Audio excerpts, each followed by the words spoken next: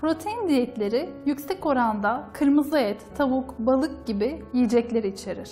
Bu yiyeceklerin fazla alınması başta böbrek hastalıkları olmak üzere karaciğer hastalıklarını da tetiklemektedir. Eğer uzun süreli yapılırsa protein diyeti, kişilerde uzun vadede böbrek yetmezliğine kadar gidebilecek sağlık sorunları oluşturabilir.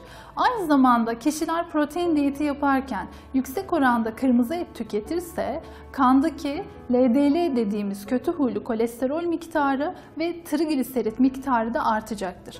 Bu yüzden protein diyetleri mümkün olduğunca kısa süreli tutulmalı ve kişilerin sağlık problemleri göz önünde bulundurulmalıdır.